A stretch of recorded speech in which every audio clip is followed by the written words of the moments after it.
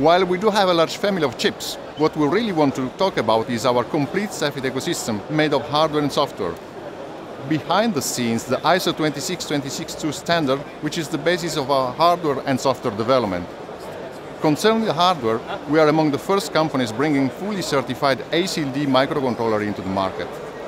Concerning software, our process has been certified by a German certification authority. It translates into products like MCAL and complex drivers.